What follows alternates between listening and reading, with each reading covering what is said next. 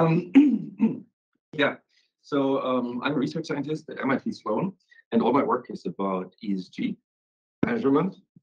Um, when I joined MIT 5.5 years ago, we started writing a paper that's called Aggregate Confusion, the Divergence of ESG ratings, and that was really the kickoff of our whole project that we now call Aggregate Confusion.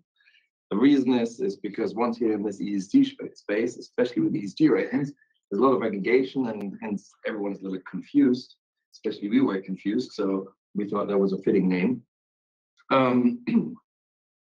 So then over the time, I read some other papers about measurement of ESG ratings, and now actually I thought that it was the time to write actually a paper about the impact of ESG ratings, especially on financial markets and firms, because most of the papers actually they look at the correlations between returns and ESG ratings, but from not actually really if ESG ratings actually when they change what the impact on mutual fund holdings are, and then if the firms benefit from those changes. ESG ratings. Yeah, ESG ratings are environmental, social, and governance ratings, and they're basically an interpretation, or those ESG raters. They take ESG disclosure from firm level disclosure and put that in context, because where you pollute, that matters. And they also try to figure out the intentionality behind it, what the company wants to do. Do they want to reduce CO2 emissions, or do they actually do not care about CO2 emissions? So that is what actually, it's a little bit like judges, those ESG raters. And financial firms or asset managers, they use them as a signal to figure out if a company is doing well in terms of ESG or not. So no. Right. Now. And because it's a talk about ESG, I have to show you the slide. Of course, the integration of the firms, the asset managers, the financial players that pledge that they will integrate ESG factors is growing massively. You have over more than 3,250 now signatories of the United Nations Principles for Responsible Investing. That is actually a pledge that you, as a financial service provider or asset manager, you will actually integrate ESG in your analysis. And it also is now all those players, they have more than 120 trillion US dollars AUM. So that's massive. So the question really is, do actually those ESG ratings have an impact on their holdings? And so there's also a lot of theoretical research that has been done in the past years. And all those papers, they basically have three predictions. If there are enough investors that have a preference for ESG, then they will tilt their holdings towards good performers and away from bad performance. The second prediction then is, if the tilt is strong enough, this will actually have an impact on prices. So the preferences, if they're strong enough and everyone agrees also on what the signal is, then this will have an impact on prices. And third, if then, for example, this has an impact on prices, that means high performers will have a lower cost of capital. And that then this will benefit to the firms, and they might actually then increase CapEx spending on the one hand. And on the other hand, they actually observe what we call the growth channel. And then there's the reform channel, where actually they predict, or those papers predict that if the companies actually observe that that ESG ratings have an influence on the cost of capital, then they will act accordingly to that. So they will actually improve their ESG practices. And we also investigate that in this paper. And basically, to sum it up, those findings, we find that ESG mutual funds and ETFs, react to ESG rating changes, but very slowly, surprisingly slowly. ESG rating changes have a long-lasting effect on returns.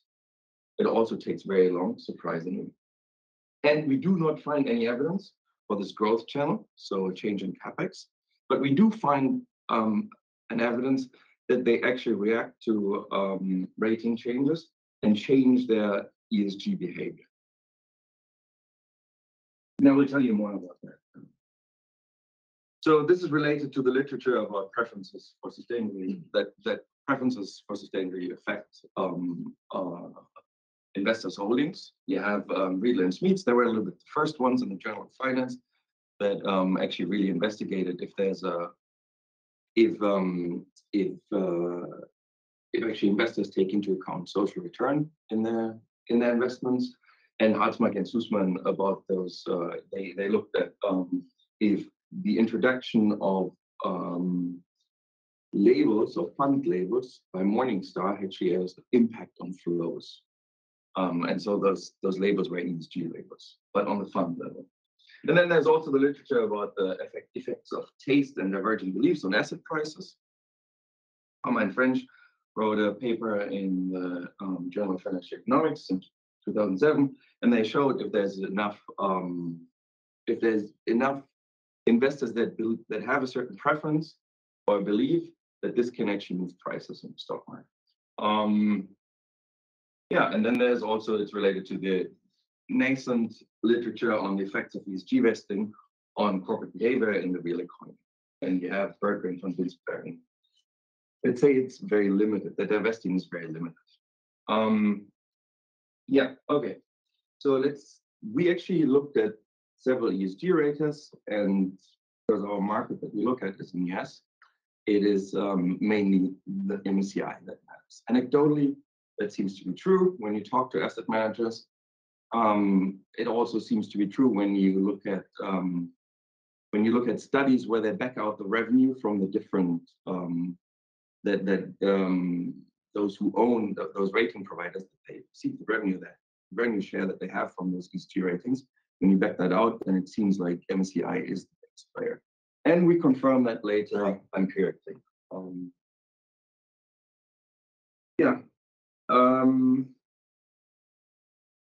So let me tell you a little bit more about the MSCI rating. This is a little bit special in the sense it follows something that we call financial materiality compared to double materiality, which would be more a European approach. A lot of European raters have double materiality.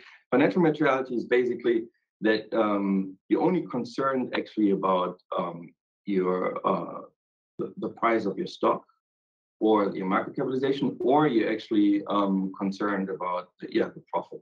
That's actually what the ESG ratings, the risk of the ESG risks that are actually that are risk to your bottom line. That is what MSCI is concerned of. In Europe, you have different raters that have something that follow double materiality, where they also look at what the company actually has as an impact on society. So the MSCI rating is also very similar in some ways to all the other ratings, because all ratings, they have a certain set of key issues. Here in this case, it's 37, and they aggregate with a weighted linear average. And the weights basically depend on the different industries, because certain it's what we call a materiality weighting, and certain issues in certain industries are more important than in others. For example, CO2 emissions are more important to aluminum factories than to office space providers. So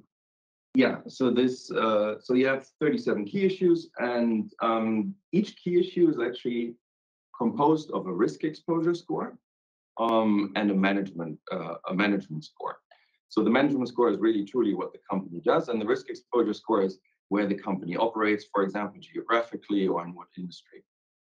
And they aggregate, and then it becomes one of the 37 key issues, and that then is aggregated to the overall ESG rating. There are actually MSCI has 7 categories, a little bit similar to credit risk ratings, goes from CCC to AAA. And those are exactly those letter rating changes is what we investigate in this paper.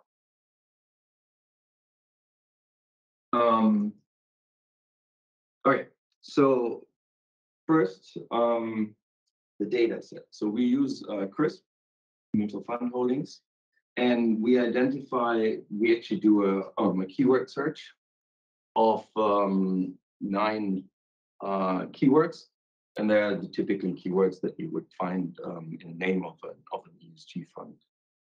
So it's SRI, social, ESG, green, sustain, environment, impact, responsible, and clean, and renewable. We then, and also we exclude all the funds that are not, that don't follow capitalization growth, growth income, and income-based strategy.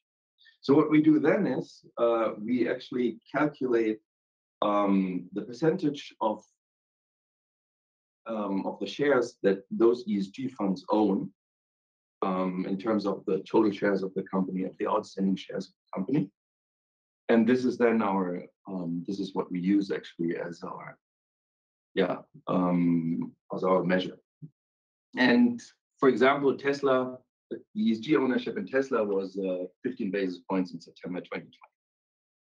So the thing is here, we only use ESG funds, mutual funds. So we do not look at pension funds or institutional investors in general.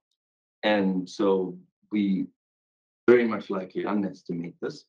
And there's some indication that we do that in a couple of slides. But what is more interesting for us is instead of really grasping what the whole ESG market is and how it's more like, does actually ESG ratings move the market at all? Okay, so the mean ESG ownership goes from 4 basis points to 12, 13 basis points in 2020. So again, this is the US. We're working now on an extension for Europe, because in Europe, there's probably 3, 4, 5 times more ESG funds than actually in the US. So that's why it seems very small, but again, as I said, we underestimate the market. We have 3,665 listed US companies, and we do have 4,679 ESG rating changes in those 8 years that we look at. Okay, and now this is actually something that I was still surprised. I told you that MSCI rating is the one that matters, but I was still surprised how little the other matter actually. Here, what we did is we just calculated, those are all, this is the coefficient for monthly, so we run a monthly regression for each month. So we run a cross-sectional regression for each month. And it's the fund holdings on the ESG rate.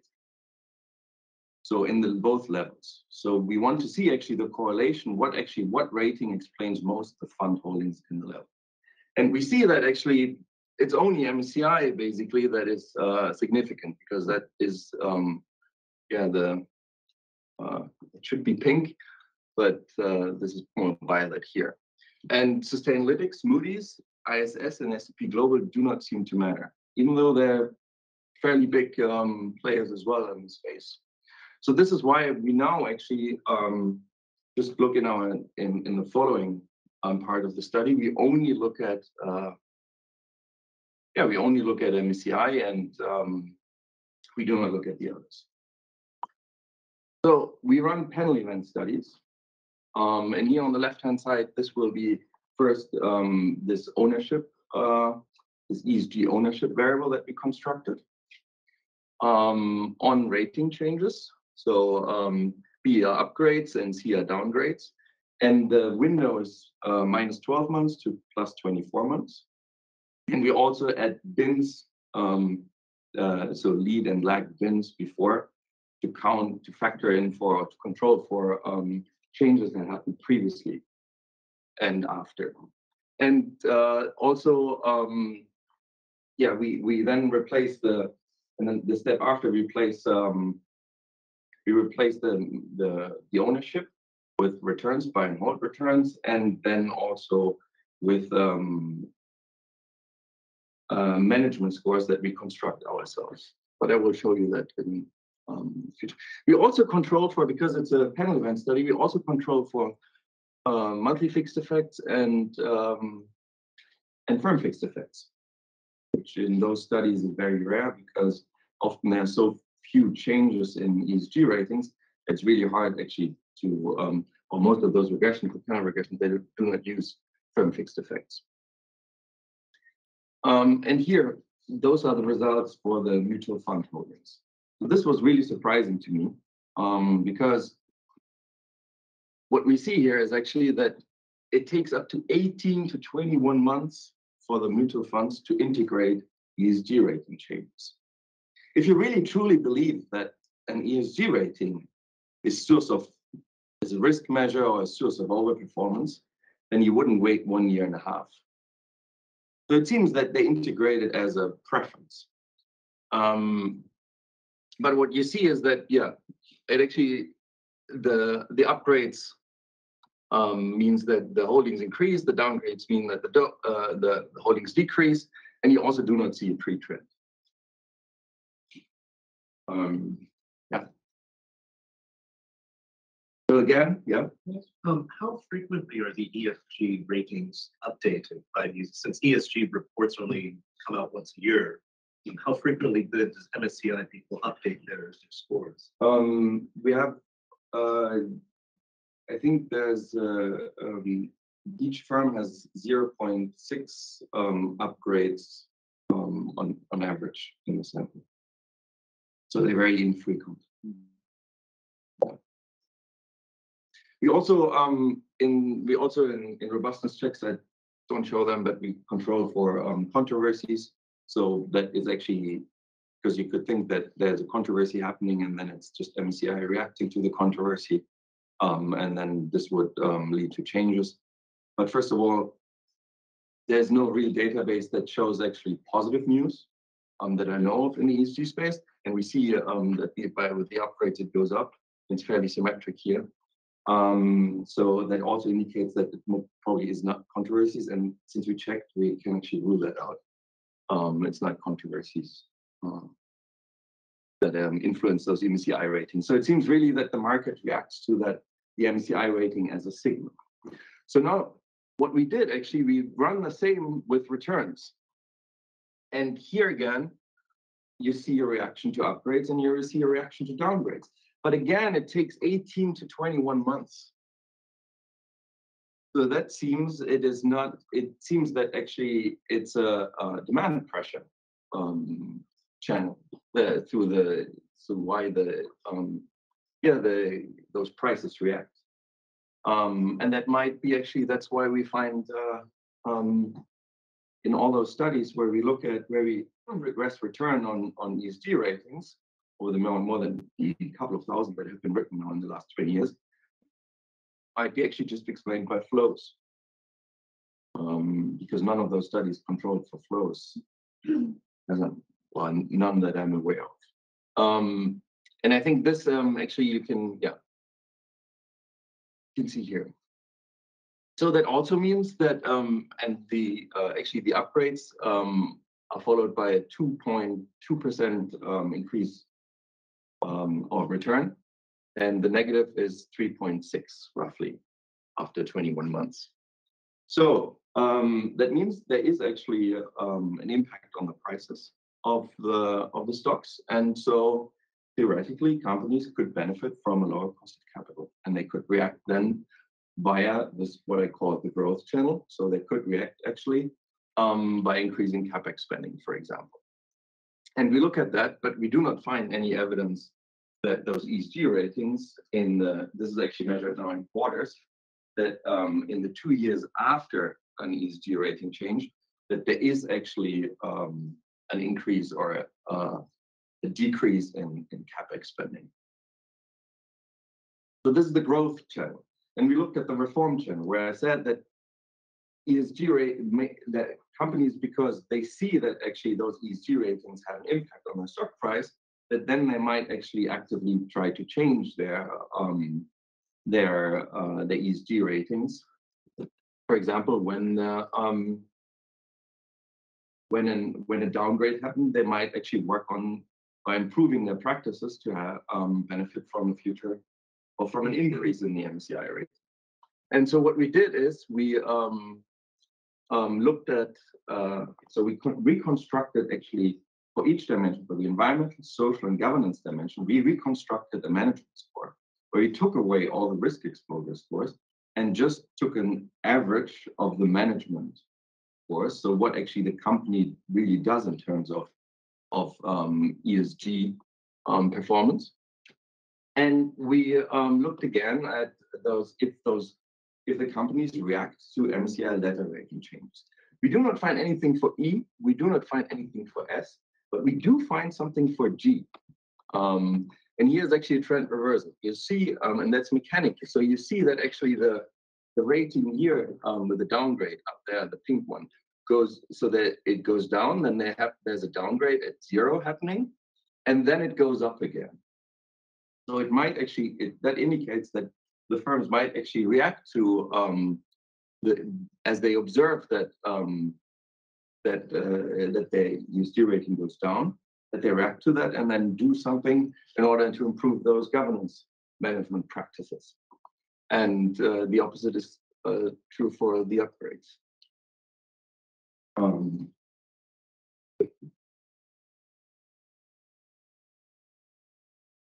Okay, so basically there were 3 findings. So we showed that MSCI ESG ratings actually, the changes really influence mutual fund holdings. That hasn't been shown before. We showed that this is actually, it takes very long time to integrate that for those asset managers, up to 18, so 1.5 years, which tells us it's probably more a preference story than actually a risk story. So it's not as an yield preference. I would say that those asset managers don't really believe that this is actually a source of risk. Then we see that the same happening with returns. After 1.5 years, there's an impact on returns, so on the market cap. That actually indicates it's demand pressure that or buying or selling pressure that actually drives up or drives down the price due to those ESG rating changes. And then we find that we do not find any evidence by the growth channel. So we don't find any evidence that ESG ratings actually, when companies benefit from a lower cost of capital, for example, from upgrade, that they actually then increase their CapEx spending. But we do find limited evidence that they actually change their governance practices when they, for example, when there's a downgrade, so that they truly do something in order to improve their ESG practices, or at least in a way that MSCI observes that, because there's also obviously a discussion between they could just pick low-hanging fruits, for example, and we're trying to investigate that at the moment. Yeah, thanks. So please, do you have any questions? I think for a chat, please. Specific. Which lag? Firms continue. Oh no, we looked at actually. First of all, we control so Christian, and he asked if sorry. Could you repeat the question? Yeah, that's wrong. So Christian asked if this lag is, if I understand correctly, if this lag actually happens because there might be a thing of momentum where, for example, here they just have several upgrades, and that's why it takes so long. So we did several things. First of all, in our panel event study, we controlled for several if there are several upgrades or downgrades. And second, you would most likely see then a pre-trend. And third, we just looked at companies where there's only one upgrade or one downgrade as a robustness check, and you would see still the same effects. So it doesn't seem to be momentum driven. Okay, the other question, good question, Christian. could the lag also be just because ESG AUM is growing over time? And I showed you it is, right? That could potentially be a problem here, but we also look at we construct the ownership variable a little bit differently, where we actually basically look at we construct a synthetic so to say ESG fund, overall ESG fund, and look at the percentage holdings in there. So that makes it to exactly to control for that, and we do find the same pattern. Christian, do you have any questions? Do you have any other questions about ESG ratings? I don't necessarily have to just talk about this paper. I mean, if you're here, if you have other questions about ESG ratings. Yes. I mean, a bit related to the previous question on the ownership, like what drives the change in ownership over time. I was wondering, were you able to look at whether within certain funds, at the strategy that certain mutual funds apply in order to identify the eligible universe? Because maybe if you look at the change of the ratings of the firms, some of them, if they're ETFs, they just apply a certain index. So they follow a certain sustainability index. And if these indices do not follow exactly the MSCI rating changes for their eligible constituents, and also maybe change the weighting or whatever, I think it makes perfectly sense to see a large lag between the rating change happening and the translation of that change, either in the eligible universe of the time-selected sample of firms, or the indicator that the fund follows, and then the update of the fund investments. It's basically a three-step process, right? Yeah. Two-step process. So that you're saying there's an index, and for example, they have a mandate to follow that index somewhat, and that's why it takes some time. Yeah, and also the question is whether the index is tied to the MSCI ratings, right, or not. Yeah. So if it's not, I mean, the MSCI index the MSCI ratings could change as much as they want. If the index uses Sustainalytics as an input, and the funds follows the Sustainalytics index, it just does not reflect. Yeah, then we wouldn't see it. But Yeah. we tried all the other ratings too, right? And we wouldn't see anything. So it's really MSCI seems to be dominating in the US. And I agree, it could be that those funds have as a have the mandate to follow a certain index, right? Or that is universe, and maybe some companies then get kicked out. But there are a couple of things that actually indicate that is not the case.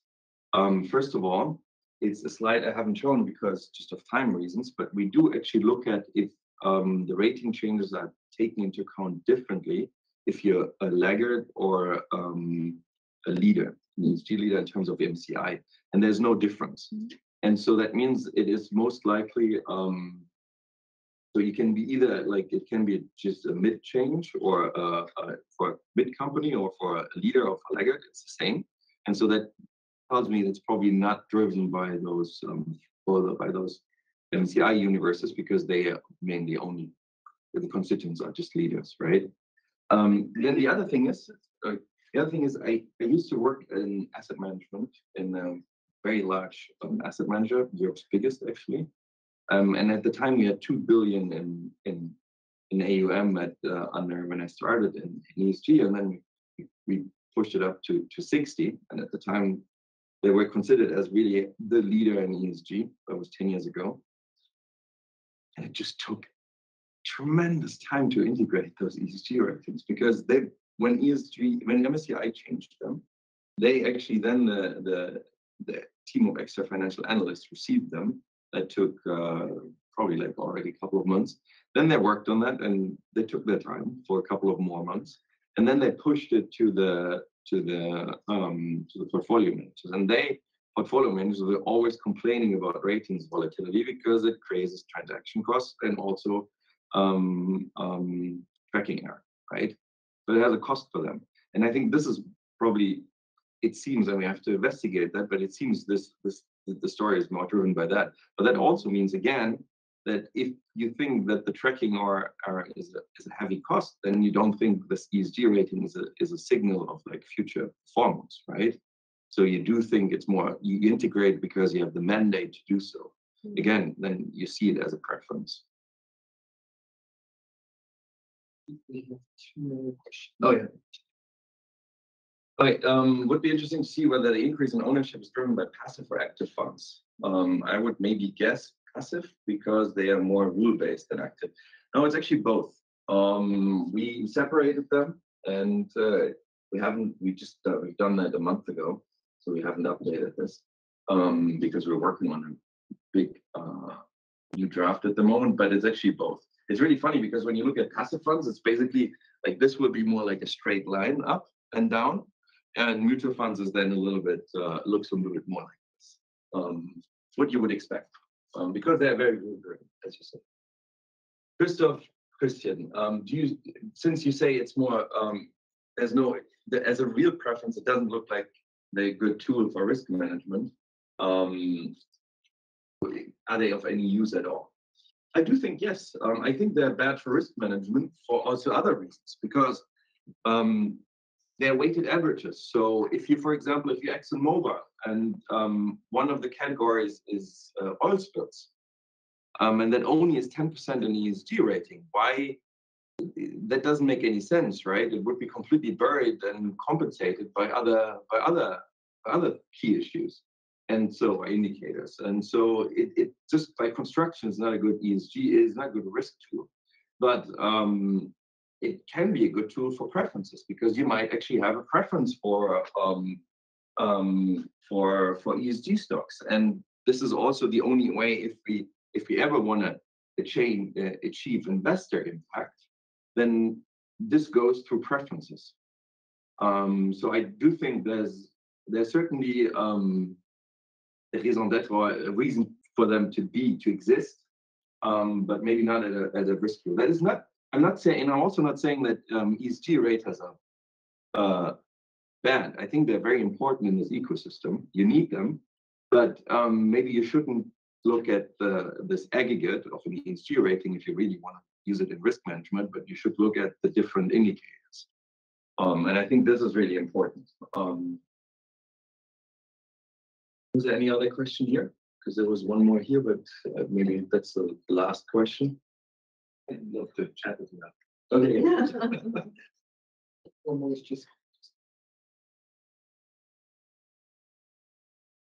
Okay, so that says, what ESG ratings topics are you looking to research next? I think here, this paper, there's a lot of things to be done.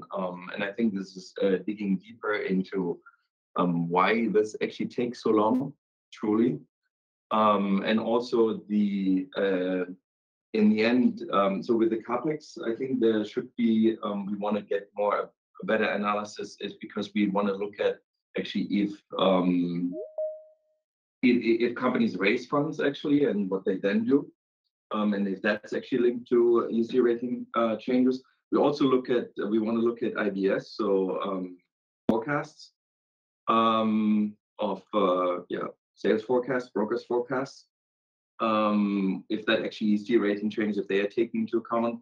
And we also, I think we want to go down a little bit deeper to see actually why, how companies react to ESG rating changes in the governance dimension.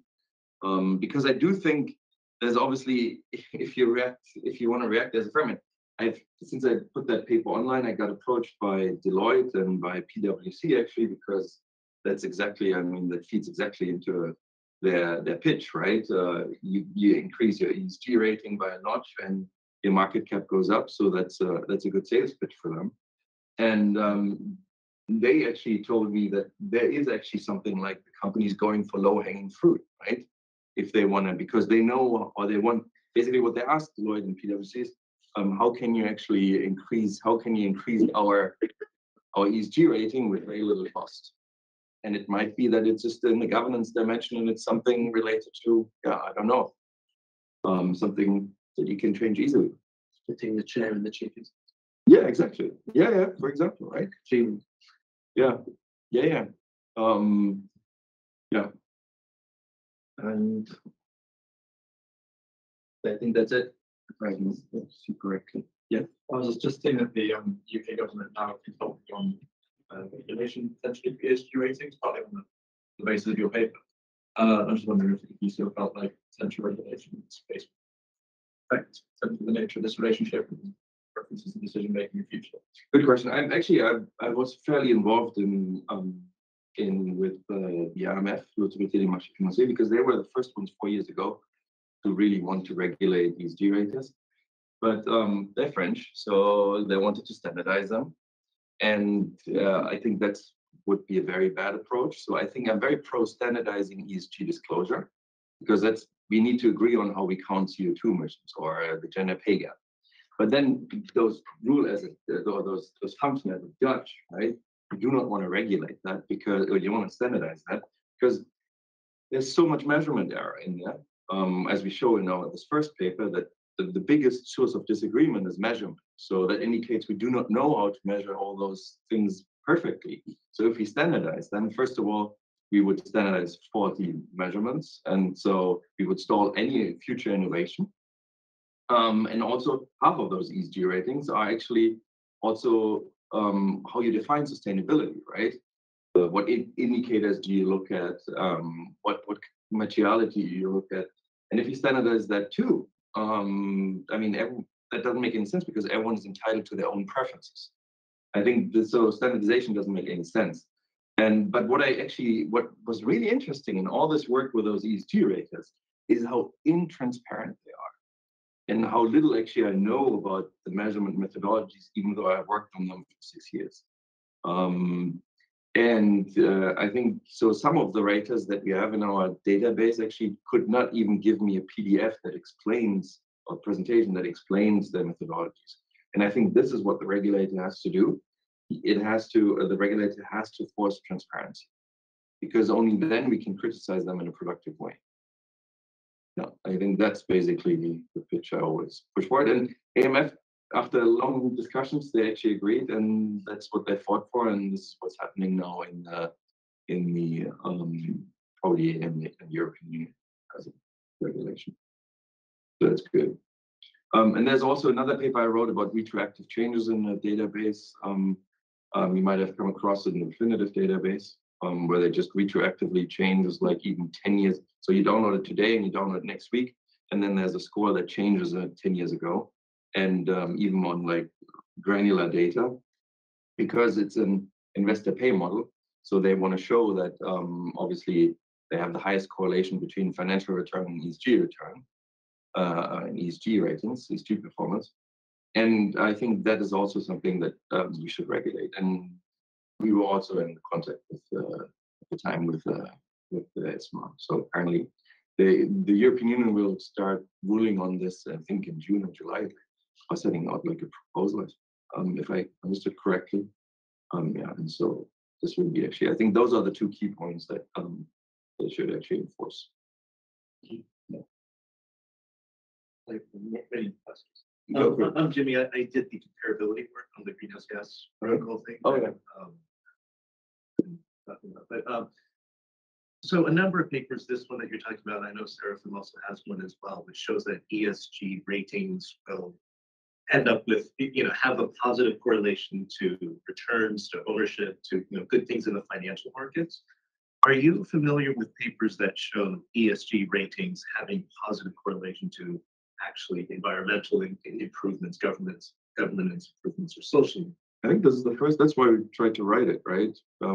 Because it would go through capex, right? If there was something. I don't think so. I think the biggest problem actually in the whole space is not greenwashing. I think the biggest problem in the space is what we would call maybe impact washing. And this is the implicit promise that all what we do here changes something in the real world, right? And there's no research that really shows that. And it's even worse. So there is actually a lot of confusion, I think, between firm level impact and investor impact. So firm level impact would be, for example, if you buy an MSCI ETF, right? You own a certain footprint. Your footprint, like an impact footprint, right? It can be greenhouse gas emissions, but it can be anything, diversity. That might be better than the S&P 500, but the fact that you bought this, actually, does that change anything? This is the real question, right? This additionality here. I think this is the real question. And I think there's literally no research on that. Yeah. It's really sad, actually, because the link between financial return and ESG, there are like 3,000-4,000 papers at least that have been written on this, at least. But and they're all looking at it from a mispricing perspective. But I don't buy this mispricing perspective. That's why I've tried to investigate holdings, because I do think it's a this misprice, because there's so many people looking at ESG ratings. How can there be still a mispricing problem? ESG risks.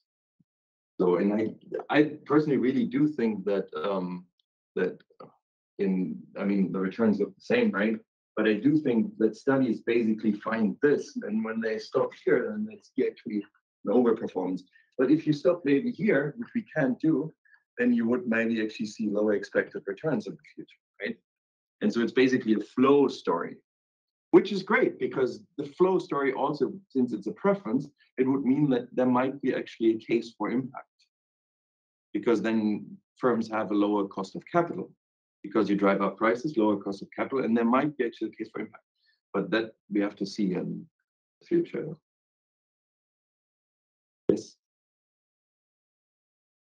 On the CapEx story, I follow your point entirely that like most of the theory of change relies on assumptions that if you change the cost of capital, will have more or less incentives to invest and change their business model or capital they use to implement and run their business. Did you also check whether an increase or a change in CapEx afterwards is associated with an increase or downgrade in the ratings? Because it could also be the case that the entire chain of argument runs the other way around. Yeah. And also, more from a corporate finance perspective, I'm wondering, in addition to this CapEx channel from the investment side, what that means actually, like if you have to increase or if you increase your CapEx, I mean, that's first probably detrimental to your debt equity ratio, and you could also just use the lower cost of capital to increase, I don't know, dividend payments or whatever. Yeah. So, I mean, this change in the cost of capital does not necessarily translate into CapEx changes. Yeah. And also the incentive to translate it into CapEx changes is pretty low, I think, from a corporate finance perspective. Yeah, but that would be, I totally agree. But this is really, we really want to look at this real world impact. Right? Yeah. But it might be just going into dividends, right? Yeah. But that wouldn't be what actually ESG investors really want, I think, if you ask them. Yeah. And if you take the other way around, whether you observe increase or decrease in CapEx in certain areas, probably, I guess it's difficult with the data, but maybe if there was data on certain parts of the businesses that have been expanded or the CapEx went into, whether there's a certain decrease or downgrade in the ratings afterwards. So, like if you say CapEx indicates a real positive impact, I mean, it needs to be CapEx that's for the good, right? Yeah, that too, yeah. But since we don't find anything, we stop there. But then if we find anything, then we would have looked at if it goes into something like green patents, or if there's green patents following, or those kind of things, right? So we also thought about looking at that, but there is some other papers that start doing that actually. That's like in the literature. And if you look at CapEx first and then how CapEx impacts the rating changes, is there any? No, we haven't done it, but that's a good. That is a good thing. That we somehow want to do that in another paper. So what actually we want to look at what actually causes rating changes. Yeah, and how they optimize for that those firms, because I think as I hear anecdotally a lot from those consultants that's basically what firms want. They want to maximize the ESG rating without any cost. Yeah. Need to check whether there's any correlation with the OpEx, because everything related to governance, I guess, is mainly reflected in OpEx. In? In OpEx, Oh, yeah. Okay. not necessarily in CapEx, right? Yeah. So maybe it would be worthwhile to identify what's, depending on the E as or the G dimension, the relevant flow that you would like Yeah. to see. So what we did is now for the G dimension, we looked, we added that to our database is more like granular data. So we're actually, because the G dimensions are made out of 6 categories in MCI. So I want to look at which category or which key issue that is. And once we do that, then we want to actually dig a little bit even deeper, because those key issues, obviously, they're also like a lot of different data points. So we really want to find that out. But this we're going to do for sure.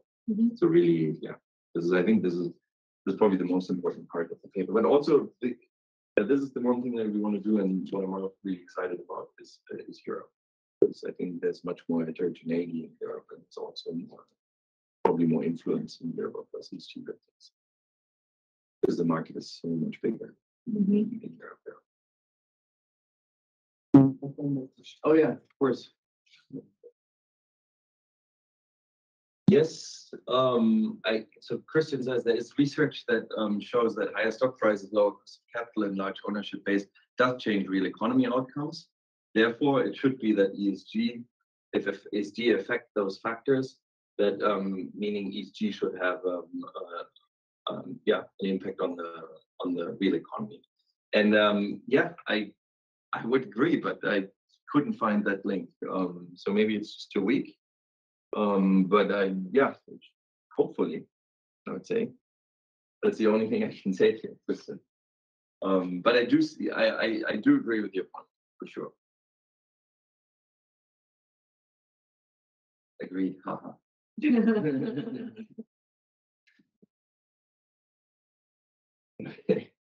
No, that's good. Oh, that was actually 1 hour. So yeah. Could you give a think of improving the ESG rating does not lead to enough reduction of the cost of capital? Yeah, it could be, or it could be, as she said, it's just used for something else, right? Because maybe also, yeah, because maybe the company, they don't need more capital because they already have a lot of cash actually, and they've already done everything they want, right? Which is a little bit confusing too. Do you have any idea where if they don't increase the capex, do you have like a hunch of where the money is going? I think that's what she said. Probably dividends, buying buybacks, stock buybacks. Yeah, if that's the case, if they have cash. But no, yeah. But but they have to first benefit. They have to first issue. I don't know. No, there wouldn't be stock buybacks because they wouldn't need to issue. I don't think it's. Maybe they don't do anything with it. Probably that's the most likely. No, they yeah. Since it's a higher stock price, I think the only thing that they don't do anything. They just don't change any behavior. Because dividends wouldn't. Yeah, they wouldn't. I don't know about how much a company would actually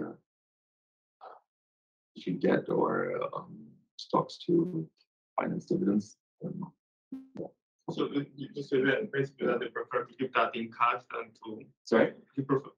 You think that they prefer to keep that in cash and to. No, they don't even receive more cash because I don't think they act on it. Yeah, just because your stock price goes up and the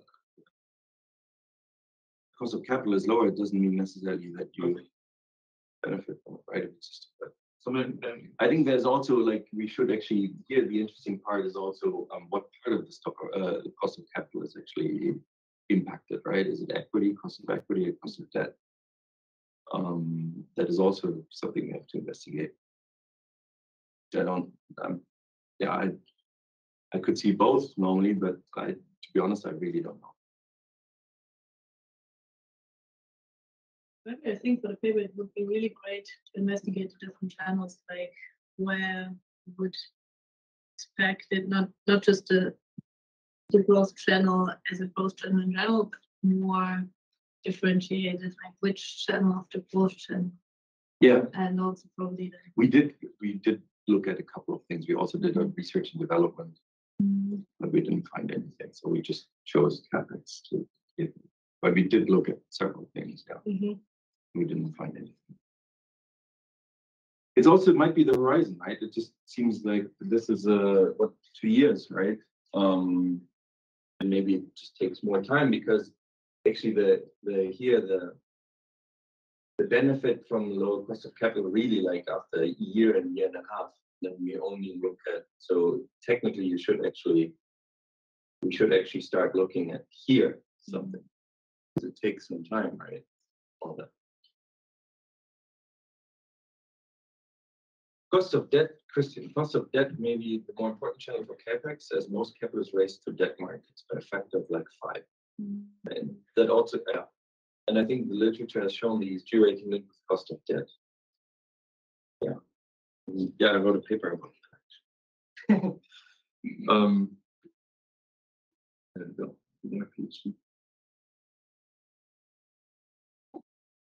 Thank you so much. Thanks Thanks a lot. for having me. Thanks for the discussion. It And was really good. It was really good. I liked it. Yeah, a lot of ideas. But also ideas how we're going to rewrite the paper in what way. So thanks. If you have any questions, yeah, please.